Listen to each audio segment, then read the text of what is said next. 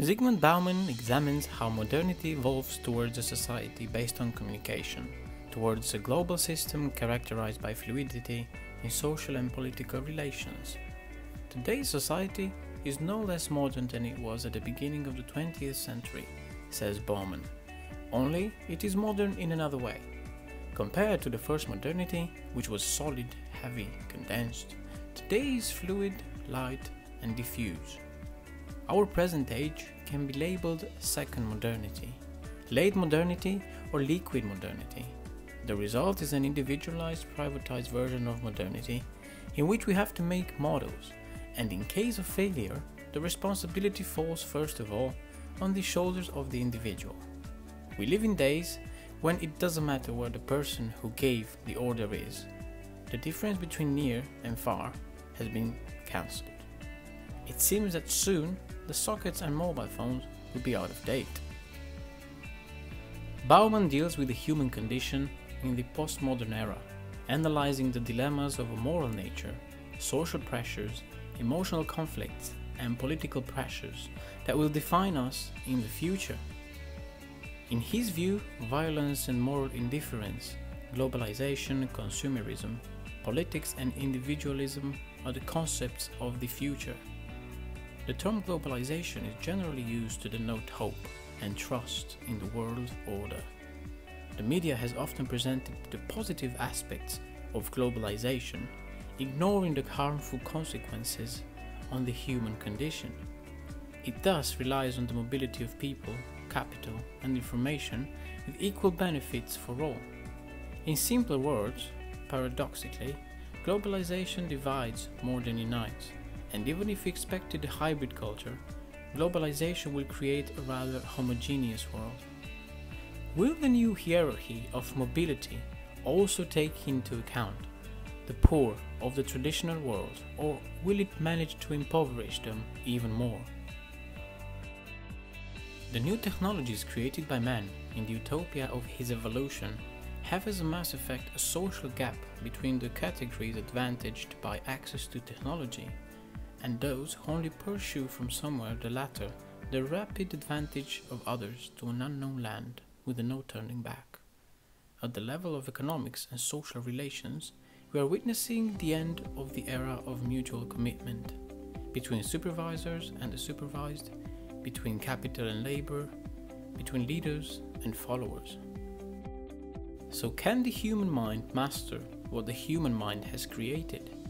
Bauman launches the issue from a pessimistic perspective, but still refuses to accept that the world cannot be changed, marching on the idea that social thinking is a necessity of the human condition. As we spoke about how technology has such an impact on us, and how Bauman takes us into his complex journey of how and why, Sara Ahmed makes a similar journey in Pursuit of Happiness, in her well-recognized work Feminist Killjoys, which was followed by The Promise of Happiness. In these texts, Ahmed undertakes a robust cultural analysis of the idea of happiness as it works in Britain today. It is worth noting Ahmed's arguments because it simultaneously captures the individualized nature of happiness that allows us to ignore the situation of others and the idea that happiness is something that someone else can give. Happiness, says Ahmed, is what we promise to give to others as an expression of love. We say, I just want you to be happy. As someone who is optimistically optimistic, I think happiness is possible.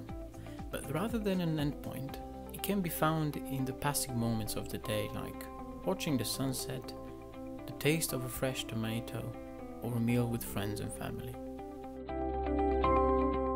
In these moments, we must appreciate happiness, understand it in the context of an often brutal world, and contextualize it in our own fragility and morality. A friend once posted her own poem on Facebook. After a few days, she cited in disappointment. When we received a like, does it still make sense to write poems? Her experience is common to us all. To a certain extent, We each care about what others think about us.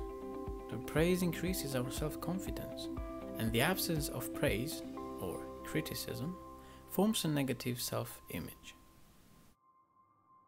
If we give them too much importance, the negative opinions of others can instantly ruin our good mood. Many of our parents and teachers have struggled to make us believe we are a failure. So some of us have become consumed by what others think of us. For example, I was really hurt by his joke about my new hairstyle. My accent is terrible. Will he laugh at me?